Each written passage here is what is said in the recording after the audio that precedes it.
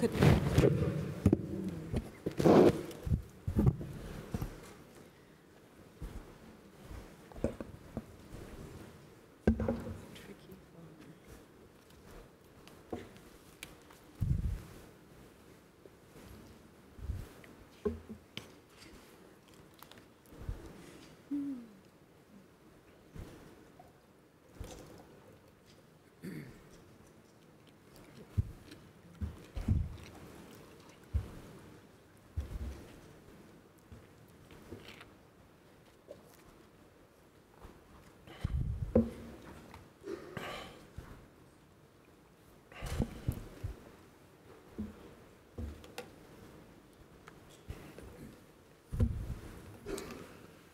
evening, everyone. Good evening, everyone. Good evening. Thank you. Welcome to the closing plenary of this year's World Economic Forum on Africa. It's very exciting for all of us, most of us young, and some of us a little bit older, probably. I was told yesterday that in Africa I'm actually too old, to come and discuss Africa's future. I think we've had a couple of days of very exciting conversations about everything that can happen on the continent. And I think a lot of you here are investors, policymakers, development partners who are here because you believe that you can make a difference for Africa. So I thought we would start maybe with a little bit of a survey, a very scientific survey. So I'm going to ask you to raise your hand in response to the question that I ask. How many people here believe that Africa has a bleak future? Raise your hands. Okay, 2 or 3 cases. How many believe that Africa is very, very promising? Raise your hands. Wow, that's all of us. Okay, so I thought I would actually tell you a story. As you know, in Africa, we think through stories. This is the story of a leader that had a lot to offer. He was actually the wealthiest person of his time. The person only had 1 daughter, and the leader actually decides that he's going to give the hand of his daughter. He makes a promise. I'm going to give the hand of my daughter to whoever can help create more butterflies. The reason is very simple. The daughter loves butterflies. So everybody comes. They come from other parts of the world. They try all sorts of techniques. Some people try to put 2 butterflies in the same room. Others give them some food to eat. They try all sorts of things. Nothing works. A young person comes and brings a cocoon. This person says, I promise you that if you give me the following elements, out of this cocoon, I will create a butterfly. And somehow, it is this young person that ended up marrying the princess and really did well. As I think about where Africa is right now, I think we are in the middle of a metamorphosis. People used to think of the continent almost like you think of a caterpillar, right? Something that goes very, very slowly, something that is not really that attractive, something that's defined by all the limitations. I think we're at a time now where people start recognizing that there is potential, and I think there are so many stories that can really support this particular trend. And what we're trying to do now is to figure out exactly how do we go from the cocoon to the butterfly. And I'm hoping that with the panel that we have today, who are a combination of social entrepreneurs, and young global leaders, shapers, we can have the perspective of Africa's future to define Africa's future. So let me start maybe with Martyn. When we think about this issue of Africa rising, what are your views on it? Thanks, Eric. You know, you used 2 words a couple of minutes ago, bleak or promising. Yep. Both are the antithesis of each other, both are poles apart. All of us in this room, and I believe it's the largest gathering in Africa of a forum ever, are here largely because we believe in the narrative that has been set by The Economist magazine, the Africa Rising narrative. But some of you, a few people put their hand up and agreed with the bleak scenario. Let me tell you why I think that is. I think there's 3 narratives of Africa. Firstly, there's the Africa Rising narrative. And it's great. It's robust growth, rising consumers, consumer spending. And that's good news. But arguably, it's a continent which is being viewed through the eyes of a salesman. 1 billion Africans buying things, that's fantastic, but it's too simplistic. The second narrative is that of growth versus development. I think many of us are confusing the growth story with a development story. For example, the continent, according to, I heard Donald Kaberuka say this week from the African Development Bank, the continent will grow, sub-Sahara, excluding SA, 6.6% this year. Now that's a fantastic story. I also saw another slide by Max Harris from UCT. He put up a slide showing the nature of the workforce from professional to low-skilled. And this slide struck me because the country with the highest GDP per capita on this continent is Equatorial Guinea, $17,500 US. Equatorial Guinea. Now, apologies if anyone's from Equatorial Guinea, but it also had the lowest caliber, lowest qualified workforce, according to that slide. The numbers are deceiving us. There's a growth story, there's a development story. Both are very different. The third narrative, and I'll end on this, Eric, is the corporate story. And many of us are here, many of you are here for this reason.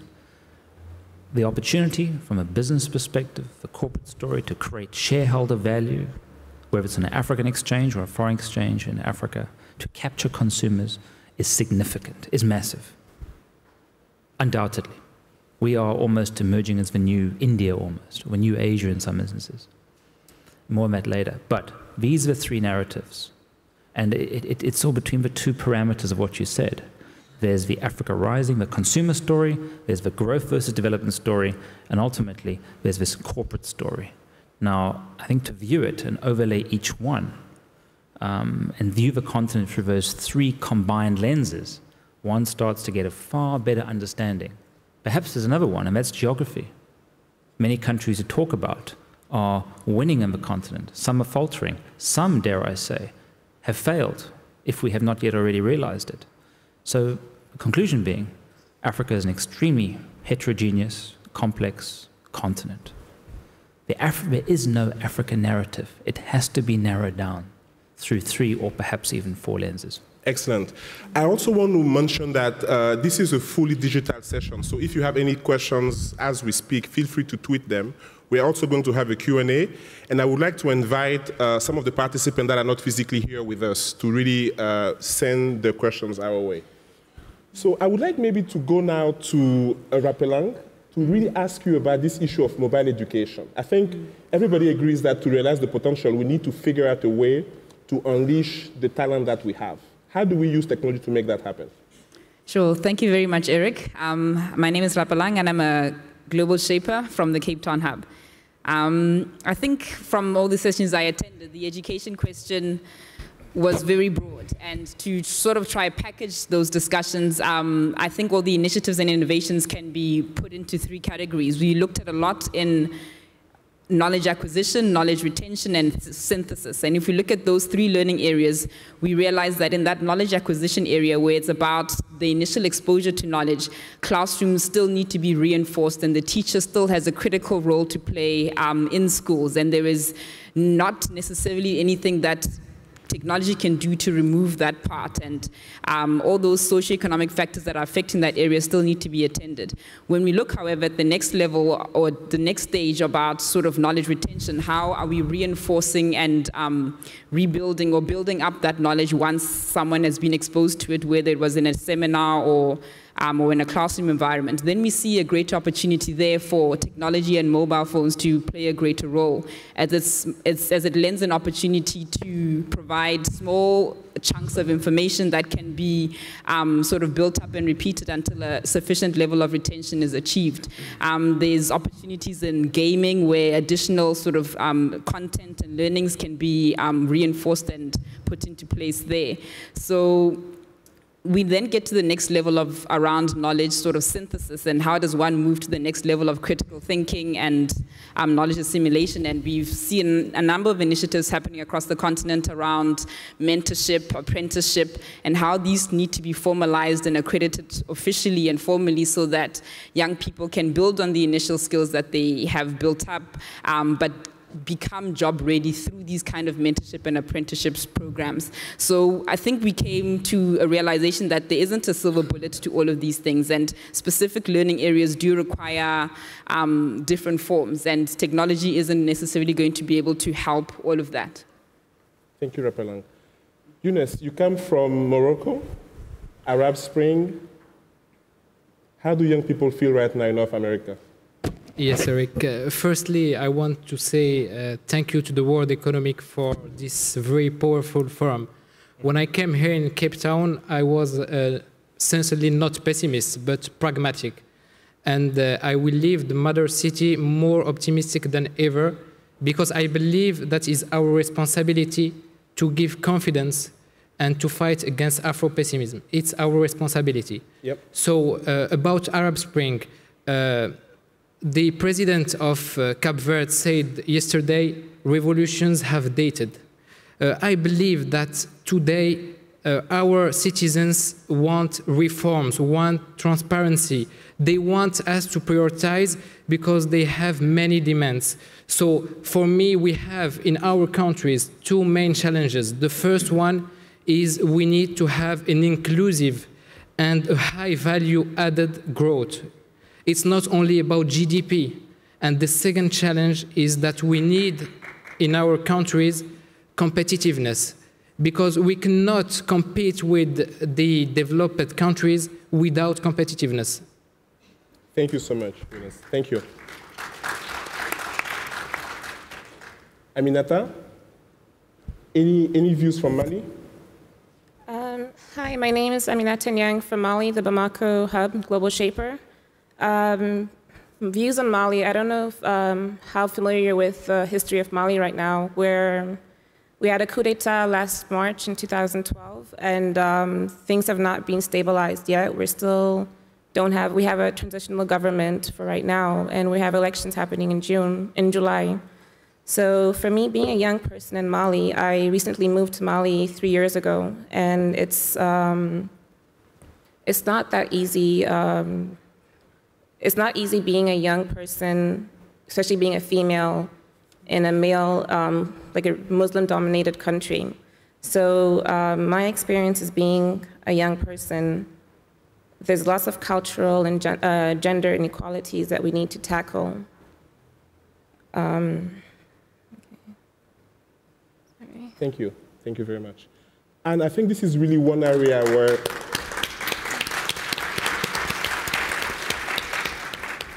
I think you actually were thinking about how to address this issue. And I love that the panel has 3 very strong women leaders here. And I think this is something that's important. How do you see it? How do we address it? I think that we have a really, really exciting opportunity. As I was thinking about this session, I found this proverb that I thought I would like to share. Okay. It's from Nigeria, and it reads like this: unity among the cattle makes the lion lie down hungry. And I think what for me has come through in this last 3 days is a real sense of unity and purpose amongst all the African delegates who are here. Okay. And the global partners, sorry, I just was talking about the African story. But I think, you know, I stand here as a woman who spent 15 years of my career, my first career in sort of the public service sphere. And I found that in there, I always felt that I could do whatever it is that I wanted to do. I was not limited because I'm an African woman, and I think this is because of how I was brought up in the schools that I went to. But then I entered this very interesting space of entrepreneurship and innovation. I work now in the mobile space, and it's been a very, very steep learning curve because it's been very male-dominated, but also very youth-dominated. So I'm almost like the mama mobile of this environment where I operate. But what I see as I've listened to the conversations, I think there's two messages that I've heard that really, really resonate, and I will leave this place with. The one was by Minister Borg, right? Borg from Sweden, when we were listening to the Africa 2063 discussion. And when he shared the story about how in 2063 he will return to visit Masai Mara with his great-granddaughter. And his great-granddaughter will say to him, so is it true that many, many, many years ago, Africa was a poor country, poor continent, or Kenya was a poor country? And I thought, imagine if we could plant this idea and this vision in the hearts and minds of every single young African in this continent. What would that do for the promise that we have? That's the one. The other message that I think is so powerful came from Minister Ngozi, who's sitting right here. I heard this from her maybe 6 months ago, and I heard it resonating again here. And it's the message about women being the third emerging market, or emerging economy. I think this is a powerful message. We have women in Africa. In fact, there is statistics showing that, and there was conversations about that in one of the sessions that I attended, that, for instance, in West Africa, and many of us in East and Southern Africa need to go to West Africa and learn from our sisters, because over 50% of the economy and the growth and some of the development is coming from women traders. Now, if we were able to translate that to many other countries across this continent, but also begin to do whatever it is we need to do in the regulatory framework to actually support the translation of this trade and activity of women in the economic sphere, we honestly can deliver on this promise of 2063. And all of us will be going to Masai Mara and talking about, do you recall when Africa was a poor country or poor continent? Thank you so much, Anne. That really brings me to something important that you said, which is, how do we make sure that the promise becomes real? And I think we come to these events and we get ideas, we get energy. We love what we see, we love what we hear.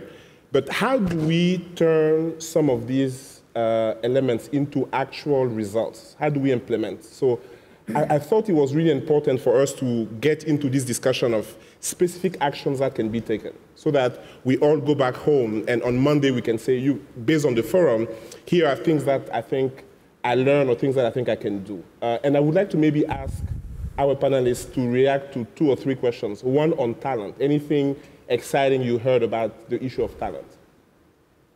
Any sort of, yeah? I think as a young person, I was definitely most interested on the issues around youth and development in entrepreneurship and the like. And I think one of the recurring sort of statistics and issues has always been around youth employment and what are we doing about the 75 million odd unemployed youth around the world. And then at the other side of the conversation, there's always been a lot of discussion around there's so much to do and so much to fix in Africa, so many services still to provide. And I think, at least sort of within the Global Shapers community, there's been this paradigm or thinking shift where we want to rather match this sort of asset base of young people, this youth bulge that's coming out with the need to deliver more and to deliver on the promise of Africa. And it's really about saying that while there may not be this abundant sort of jobs as such, there's certainly no shortage of work to be done. And it's about empowering rather the young people to be able to do that work. And that really sort of comes back to the issue of education and entrepreneurship. How do we not just improve education, but how do we ensure that young people actually believe that they can bet on themselves and not the government and not their neighbor, and that they must be the ones to get up and do something? And on the entrepreneurship landscape, how do we better support entrepreneurs and create that environment that will ensure that success?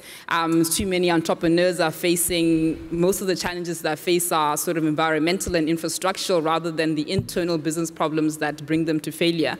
And fixing those areas around education and sort of entrepreneurship can actually allow us to unlock that youth talent and enable people to do this, to do the work and apply the significant amount of human endeavor required.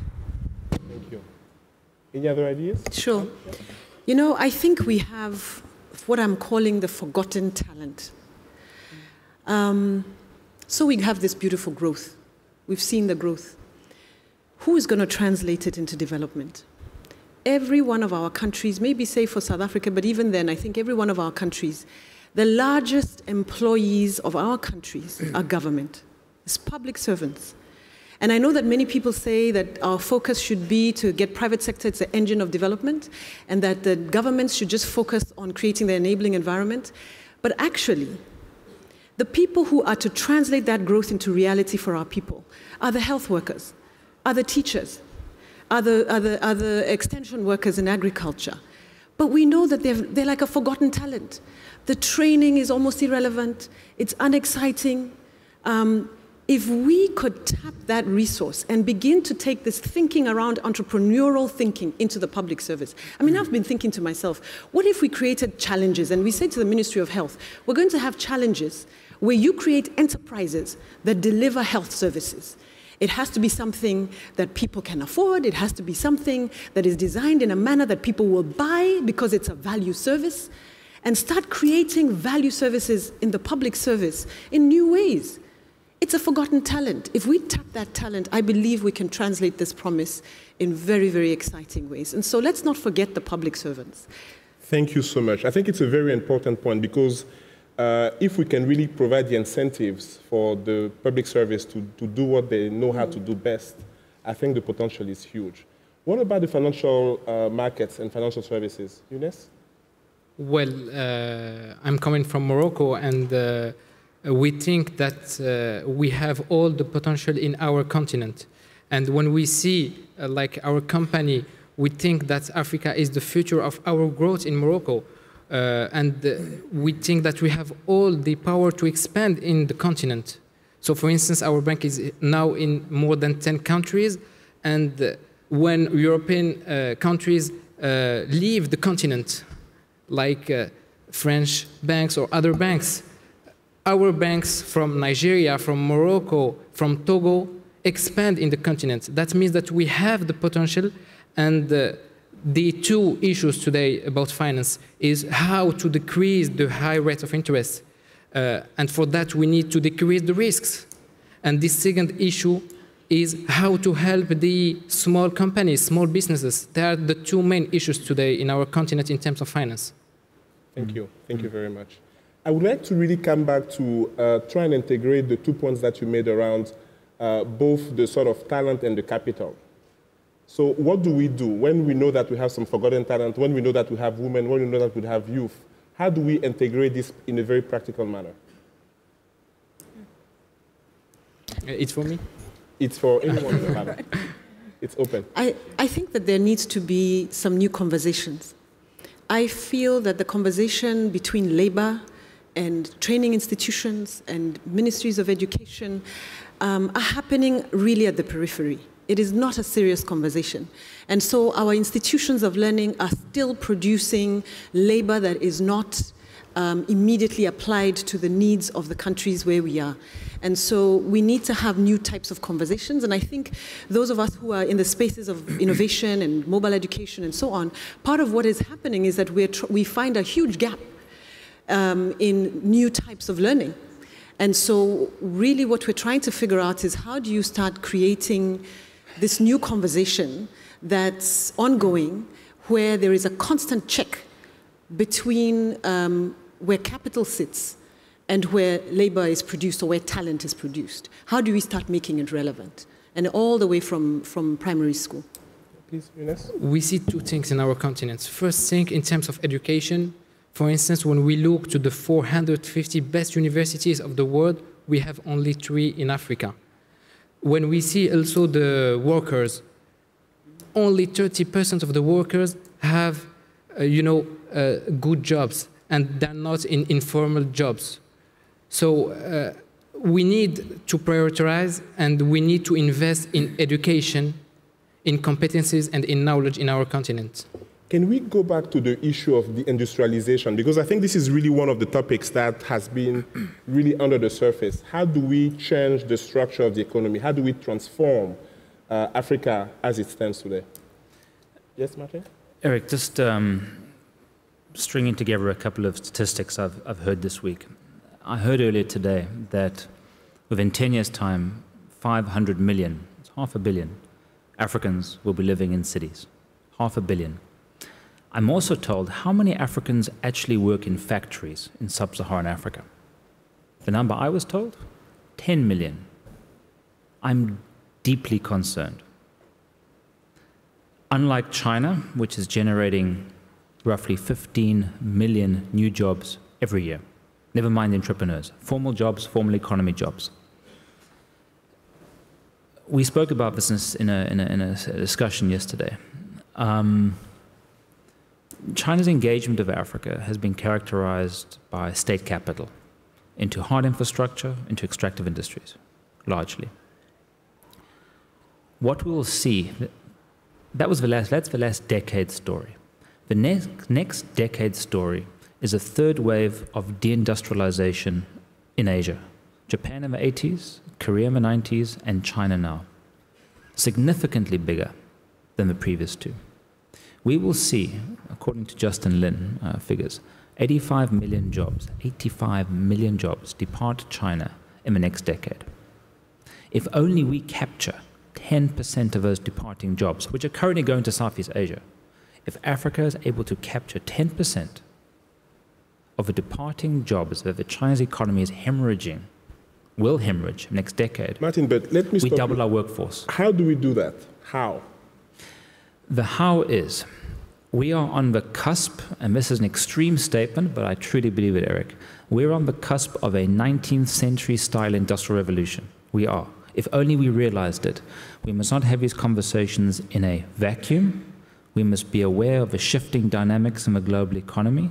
In this case, it's China away from a resources story to a deindustrialization story. How do we do it?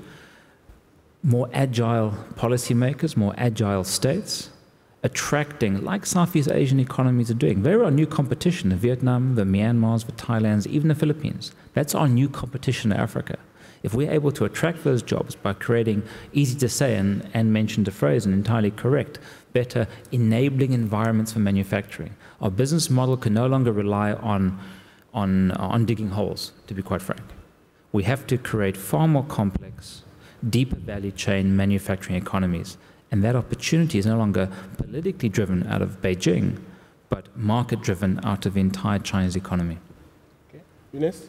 Well, we cannot accept that with 40% of the strategic natural resource of the world, we don't transform them in our continent. So it's the first thing. We need to transform our resources in our continent. How? So we need to invest. I can take the example of Ghana with their fund to invest in industry. We can speak also about the plan of industry decided in Addis Ababa. We don't see nothing for the moment, but we have two priorities. The first thing is we need to help and to make stronger our integration. When I take the example of Maghreb, the intra-trade between the countries is less than 3% of GDP. And for all the continent, we are far from Asia, Europe, and Latin America. So integration is a priority. And when I speak about integration, I speak from the north, North Africa including, to the south, east to west. And the second thing, we need to benchmark with our brothers of Asia, of the emerging markets of Asia. Why we don't have special zones, special industrial zones with tax preferences? We need to be attractive, and we are coming, the coming years, we will have one of the most important workforces and the most important youth of the world. So we can help also the Europe to be more competitive. So we need to have attractive zones, we need to be attractive, and we need to give a good climate environment for the foreign countries. Yes, if I can just pick up for a sec. There's two major trends, and Eunice is totally correct. Integration. You know, in the days of the BRICS, which was spoken about yesterday, is big markets are beautiful for capital, attractive to capital. Arguably, many of our states on this continent are perhaps, arguably, economically non-viable. Their survival depends on integration. However, there's a very paradoxical trend I'm seeing here in many countries, and Eunice, not too far away from your country, is we're seeing almost, it's integration as the economic necessity, but politically I'm seeing disintegration. in many cases. Exactly. We've seen it in Sudan, we've seen it in the Horn of Africa, we will see it increasingly in Francophone and Central Africa. So how do you sort of reconcile, yes, integration is imperative, but the political forces increasingly are towards disintegration. And I think this is a conversation that, around the future of Africa, which really is very, very complex for us to start to engage on. I think there is one fact which I heard, which really stuck with me, this idea of 1 million person moving into, actually 5 million, I think I heard, moving into cities in Africa every month. So I'm trying to see whether or not the panel, there is anything that you heard which really touched you, or facts that you had, or ideas that you're going to act on that you think are important. Anything comes to mind? Anne?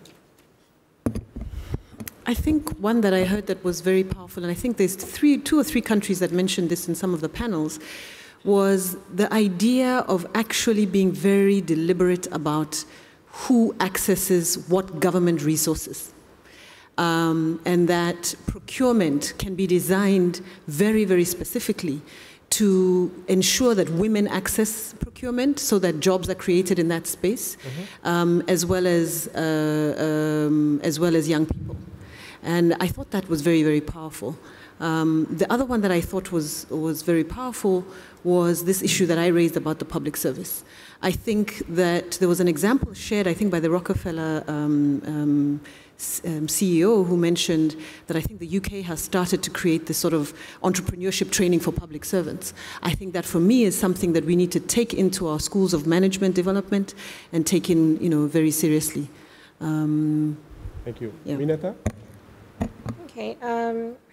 For me, something that was very powerful that I kept overhearing is how exemplary countries like Kenya and Rwanda are in the sense that they're able to, like integration-wise, they're able to separate barriers, like turn down the barriers like borders about, like for example, visas.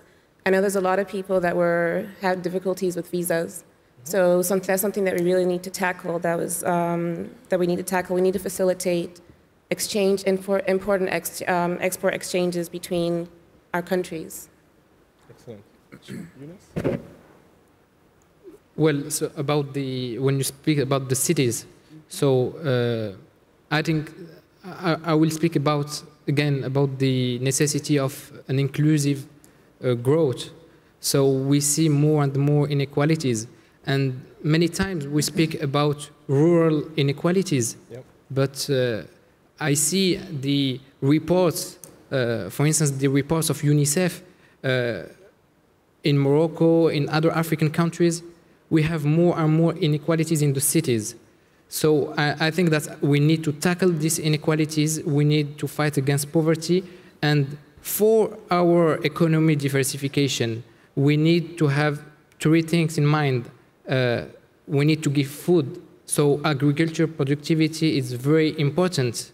We have the lands. And the second thing is health. And the third thing is education. So there are our three priorities for the cities of tomorrow, for the countries of tomorrow. Sure. I think there have been two sort of concepts that have stuck out in my mind. The first one was sort of the iteration of the fact that Africa is growing much younger while the rest of the world is growing a lot older. And how this expanding youth bulge can be matched to the use of technology, because ultimately the take-up of mobile technology and services happens a lot more often in the youth population, and what a great advantage Africa will be at combining this youth bulge and the use of mobile technology to provide a myriad of services, not just in terms of education, but providing general information around entrepreneurship and job opportunities, and providing health services, agricultural information, and what a tremendous, unique opportunity that will be going forward that can be applied to Africa. The sort of second major idea that stuck with me was around being more open and more transparent. And this comes a lot with regards to the information that a lot of public sector institutions and some private institutions hold around education and health, and how, or even things like weather patterns and things, and how much more we can do if we co-create. But for that to happen, there must be a transparency and open data for people to be able to access data and apply more value to it, so that data can be extracted and repackaged in the right format for whatever recipient is required. And that co-creation process is essential to be able to scale innovations, to scale whatever we're doing in a small package. And things like open source technologies and open data partnerships are going to be essential for things to be able to go beyond a single organization or a single country. Thank you. Martyn? I agree. But great. to add is, I think very simple, all of this is correct, but underpinning all of this conversation, I think in the conversations we've had the last few days here at the forum, is there needs to be, beyond the lip service, there needs to be a deeper realization, and this is the developmental case study of Asia. Is Africa the next Asia? That's the question. And it'll only come about when all of us realize, particularly leaderships, that a most valuable asset in this continent is not what's on the ground or under the ground, but what is potentially in our people. And no country has ever succeeded, has ever become wealthy, has developed without industrialization. And that takes some serious human talent and complexity to manage. So basically, talent first. So let's open the conversation to all of you and see if there are any particular questions or reactions. I would like to also invite people, instead of just asking questions, if there are specific actions or investments or things that you will do out of the forum, it would also be nice to share some of them. Yeah? I think there are some questions here. My name is Henry Egbeki. I work for Ernst & Young, and I'm based in Nigeria. My question is, we've discussed a lot of issues. A lot of innovative ideas have come out of this forum. A lot of actual points. But I'm just wondering, Africa is not a country, it's a continent. I mean, Africa is not a continent, it's a country of 54. It's a continent of 54 countries. Yeah. What platform do we have to actually ensure that all these innovations, innovative ideas that we put on the table are actually implemented, and that when we come back, maybe in a year's time, we can begin to tick off some of these actual points. Okay. Thank you. Let's take a couple of other points. There is one here, there is one over there. So let's go to the lady first. Good afternoon. My name is Lourdes Caposo Fernandes. I'm from Angola. And I would like to give 2 words, one for Davies and one for Nyang. For Davies, I would like to emphasize the point that he just made at the end, which is related to the people. We need to concentrate really on people. African people, can you give us your question? Especially a woman, has special capacities. So I think if we concentrate on the ease side, like ethical, education, economic, on these Africans, we have success. So that is my advice, since you ask us to also recommend. So I would stress young, since I'm feeling not young, even with the age I have, to go further on the education, more on the science and technological points. That thing, yes, we can fight with, or we can follow the lessons from Asia. Regarding the sister from Mali, we Africans, especially women again, we are strong. Don't be scared to come back to our country and help. We all are strong Africans. What Mali is living now, Angola and other many countries they live, and we pass through. We just need to believe that the future in the world is in Africa now. Thank you. A couple of questions here. Yeah, my name is Afroes Napia. I'm from the Accra Global Shapers Hub in Ghana. And since you mentioned talking about statements, I'll make something like a statement.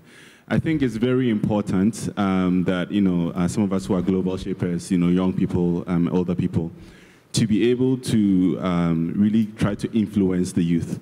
I heard something today about the youth could be Africa's blessing, but it could also be Africa's curse. Yep. I see a lot of cases whereby youth are being used to do a lot of wrong on the continent.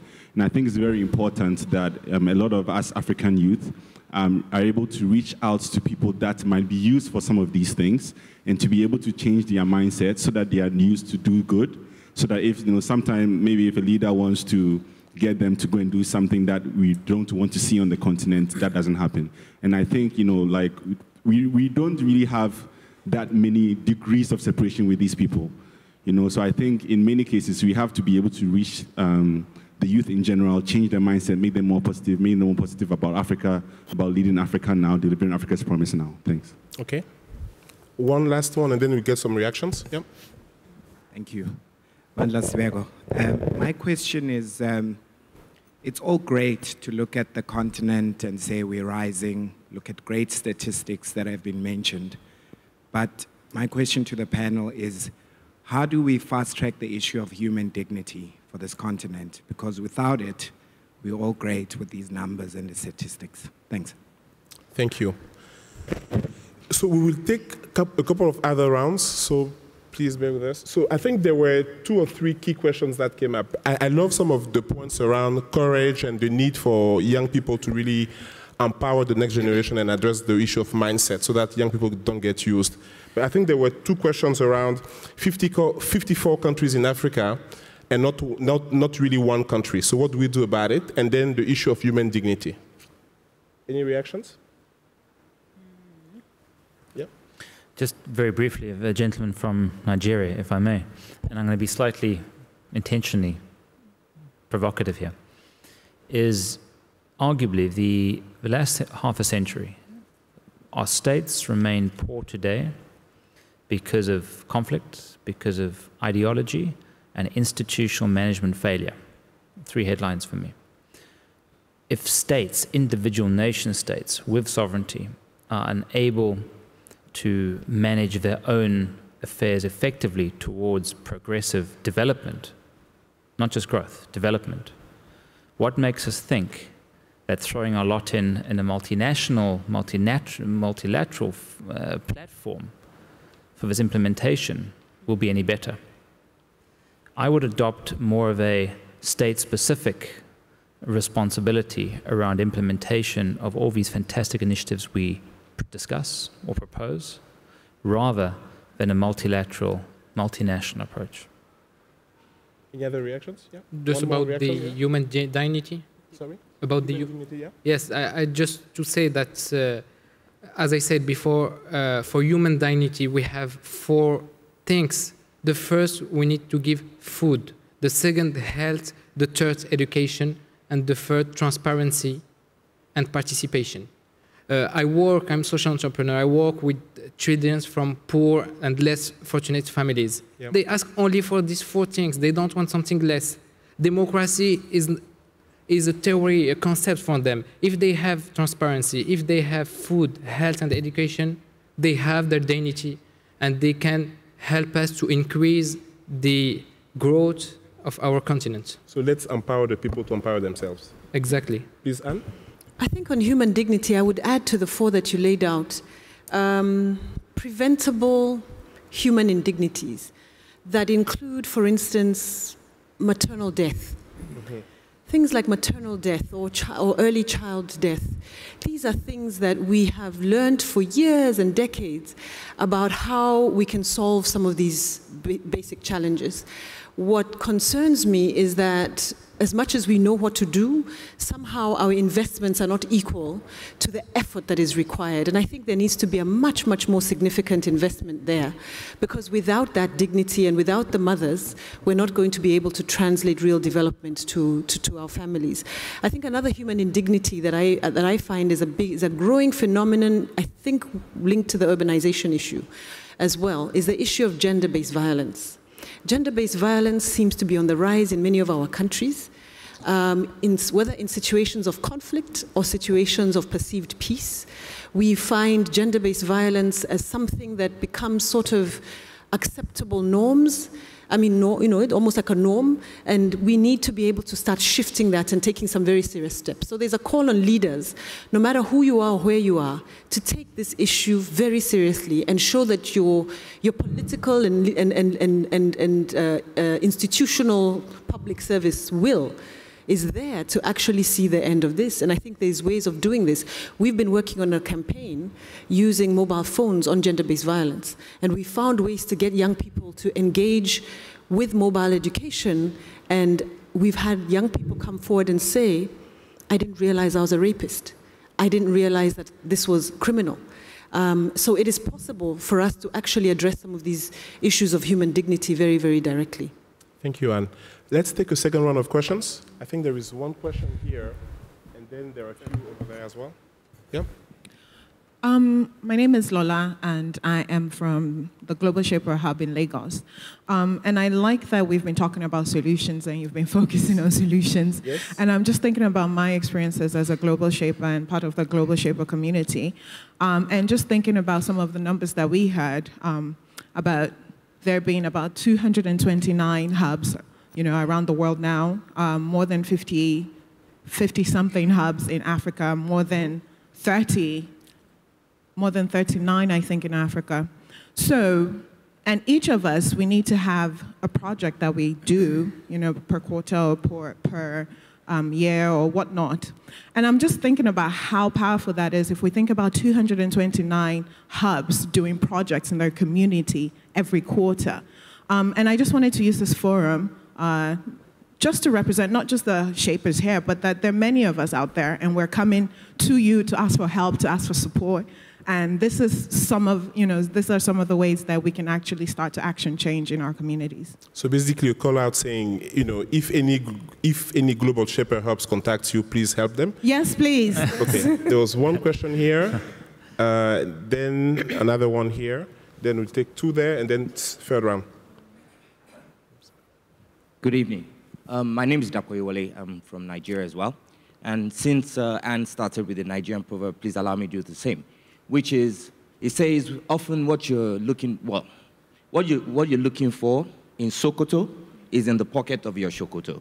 Meaning, if you're looking for something and you think it's far away, often it's much closer than you think. Mm-hmm. Attending different sessions, some on the private sector, some on the public sector, some on the civil society sector, it seems to me that many of the questions about Africa and how we achieve the promise, we actually already have the answers for.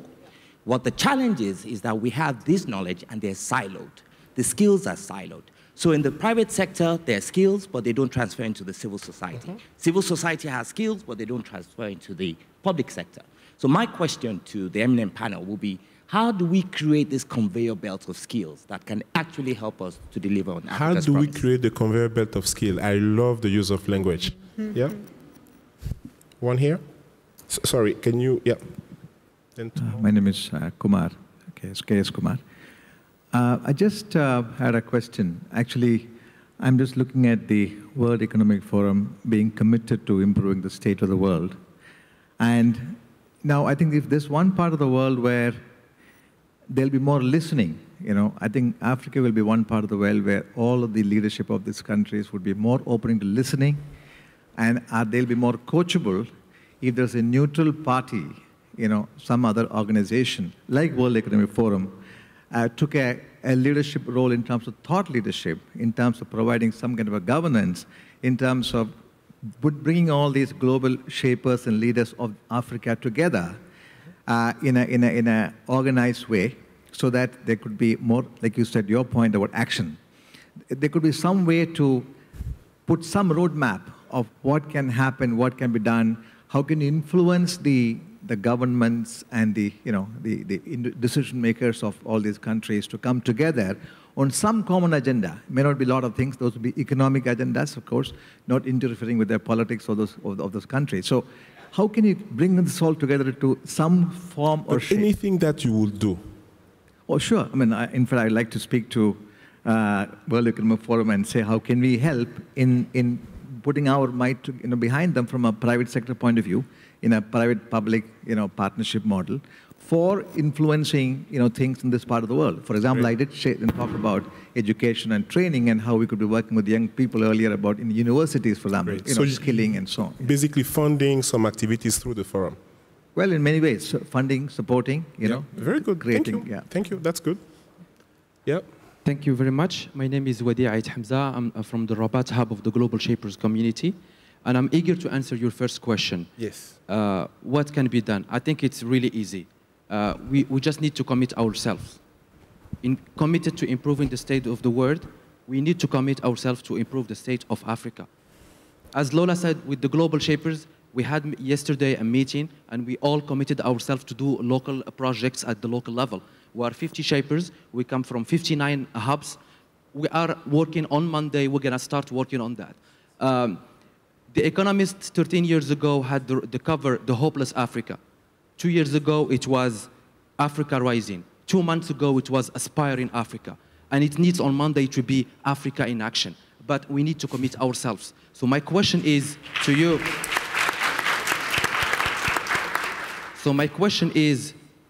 What do you think these gentlemen and ladies here can commit themselves so that Monday things will be in action? What do you want them to be doing starting Monday? Thank you. So I think that's a fantastic question to start bringing the conversation to an end. And of course, such sessions I think should be more than an hour and a half because there is so much richness trying to integrate everything. But let me maybe take some reactions starting with Anne. So Africa in Action. Any thoughts?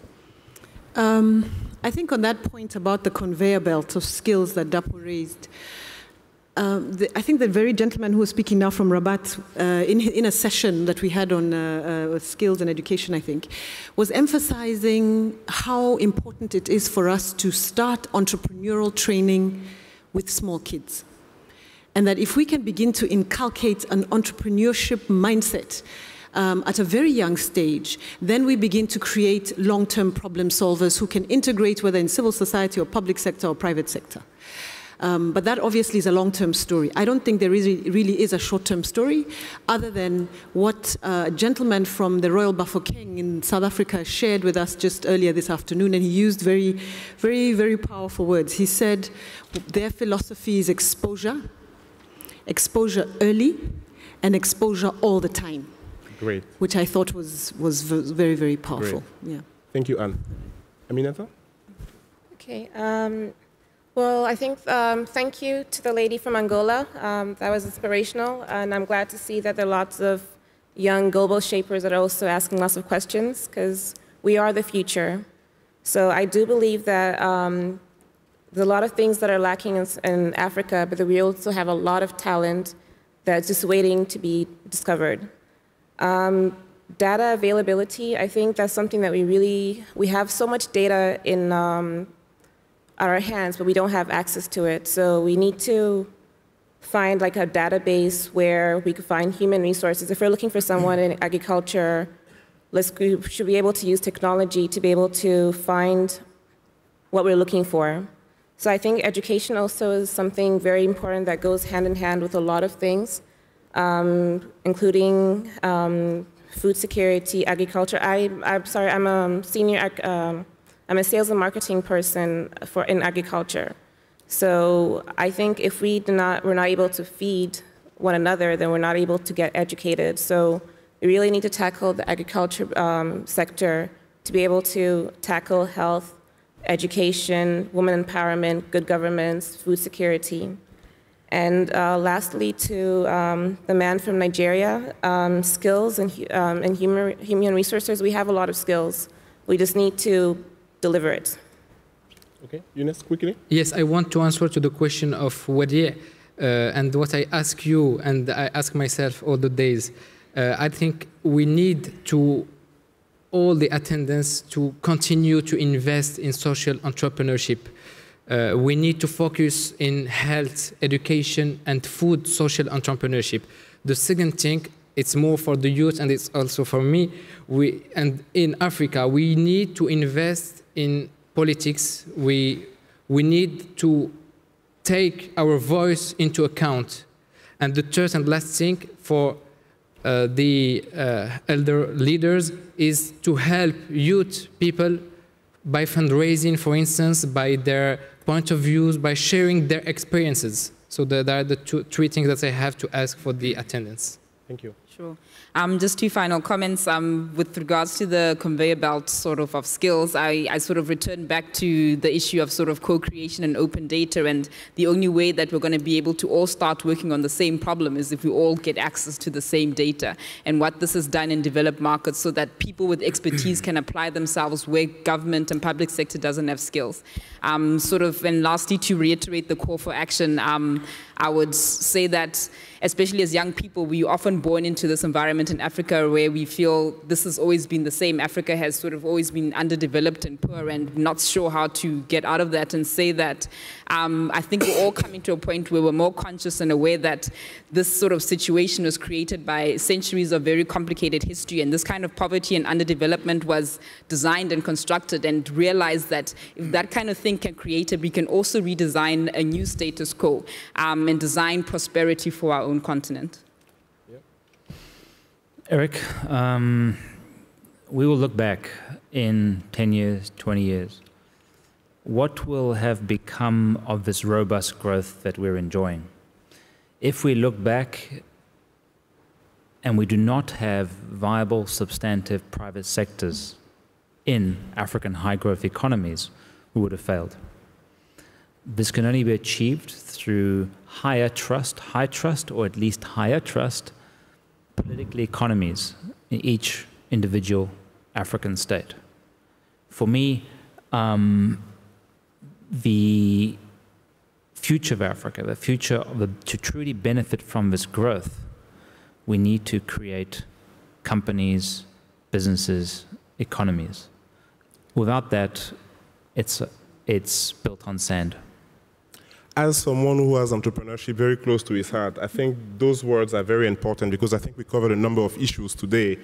And I would like to really invite all of you, as you basically go back to your offices, as you go back to your homes, to really keep this idea in mind that the outcome of the metamorphosis of Africa depends on the actions that each one of us take every day. And I thank you for your contribution today, and I would like to also ask you to help me in thanking the panel for all the insights that they offered.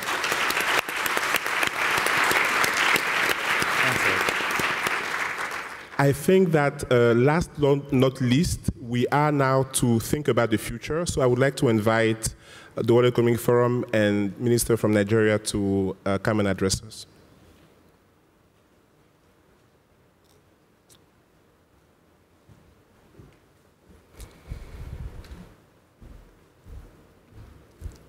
Excellencies, ladies and gentlemen, as you might see, we don't have the Nigerian minister here yet, but it is my pleasure to introduce her in a couple of minutes.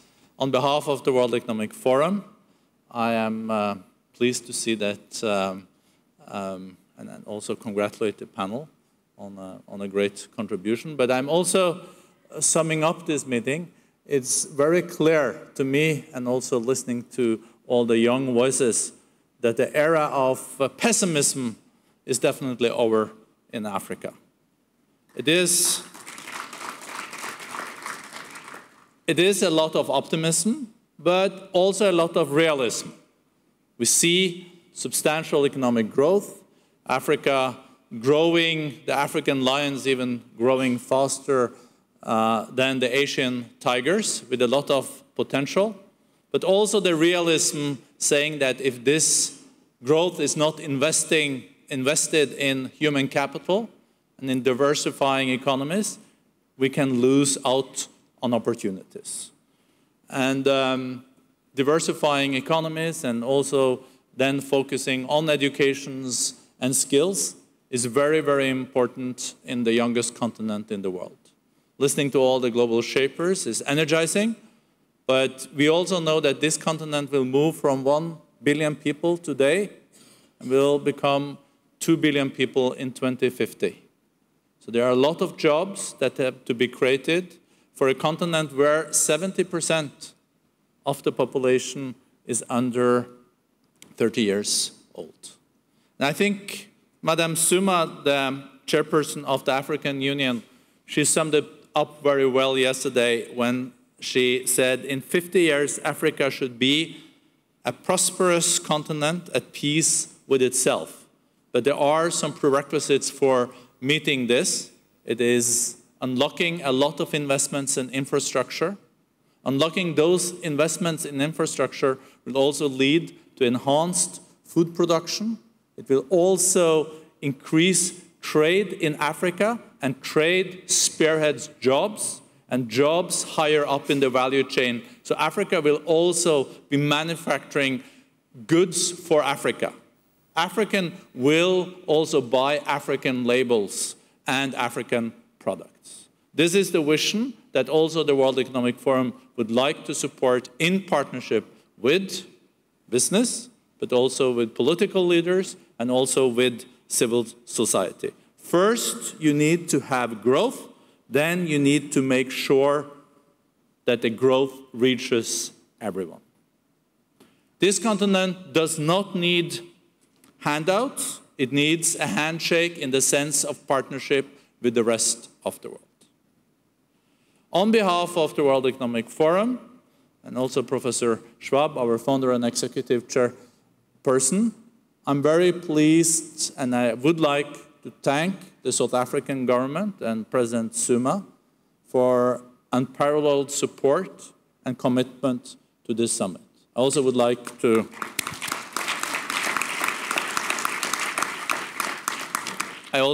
to thank our distinguished co-chairs for their commitment and also their hard work in the run-up to this summit. And now I come to the Nigerian minister, the finance minister, our friend, Ngozi Okonjo-Iweala. She will make a very important announcement. And Minister, the floor is yours. Thank you.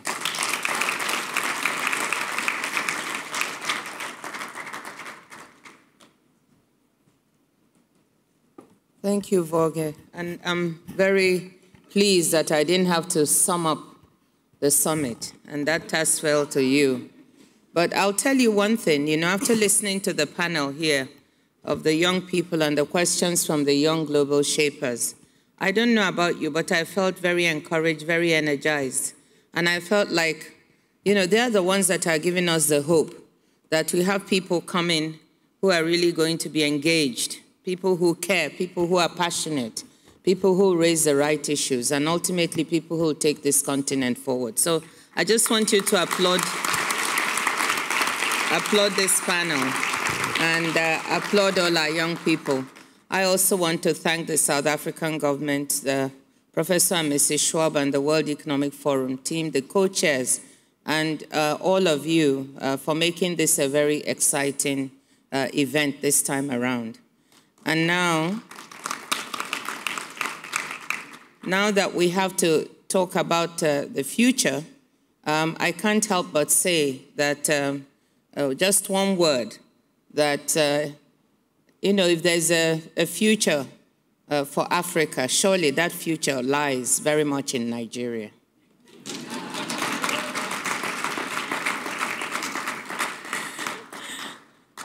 And, you know, when you say that, you know you have both a responsibility and a challenge, because we have the largest population on the continent. I think we epitomize a lot of things about Africa. We have the excitement, the passion, the entrepreneurship, the private sector drive, the glow for the future. But we also epitomize all of the difficult challenges that the continent also needs to face, be it from infrastructure to human capital development, to governance and corruption, to transparency, to all the issues. You find both the opportunities and the challenges bundled up in this country. And that's what makes it one of the most exciting countries to be in on the continent. And I do hope that with that, I've excited your imagination, because I'm speaking to invite you next year to Nigeria for the next edition of the World Economic Forum Africa.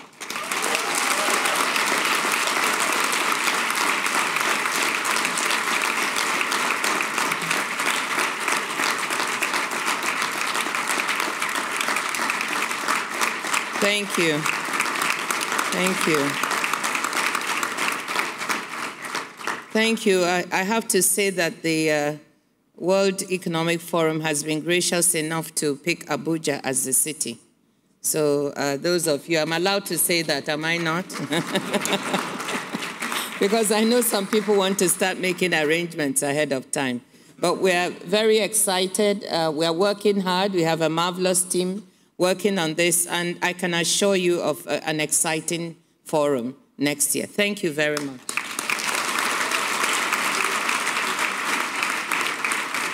Oh, sorry. Thank you, Frank, for reminding me. We are hosting a reception right outside. When you step out, come in for some Nigerian culture, poetry, music, and some entertainment. Thank you.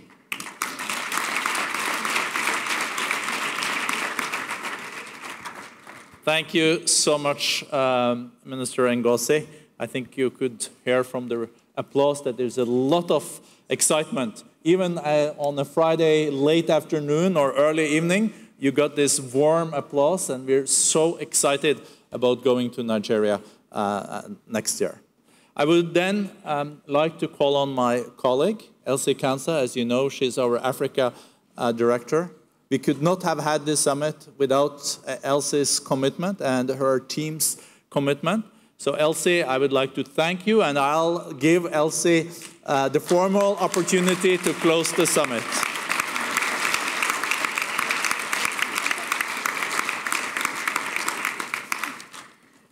Thank you very much, Jorge, and thanks to everyone. 19 years ago today, the first democratically elected president of the Republic of South Africa was inaugurated. It is fair to say that a new dawn began, not just for South Africa, but for Africa as a whole. Today, I feel very excited that Africa seems to be at the same tipping point. At the beginning of the meeting, we talked about how we wanted to use this meeting to move the agenda away from if Africa can deliver on its promise to how. I think we've achieved that. I'm very happy to say not only has the attendance been unprecedented, but so has the quality of the ideas and actions that have come out of this meeting. Amongst other outcomes, Nigeria has joined the Grow Africa Partnership. The Africa Strategic Infrastructure Initiative has received a mandate to proceed with identifying demo projects to advance public-private partnership investment models across Africa, and we launched the 2013 Africa Competitiveness Report. Now, as Africa has learned the hard way, success is a journey, not a destination. So let's keep working hard on bold decisions, fast actions, and strong collaboration. Last but not least, I would like to recognize all those who worked extremely hard behind the scenes to make all of this possible.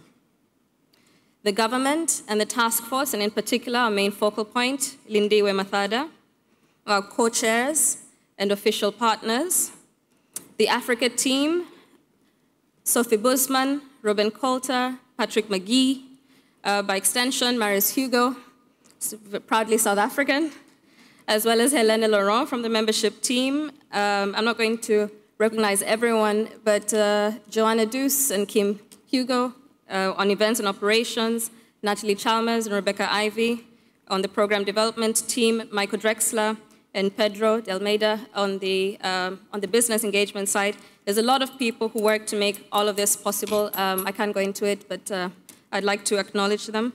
I'd also like to give our thanks to our venue host, the City ICC, the Westin Hotel, the Southern Sun, Cullinan, the one and only, and to some extent, Mount Nelson.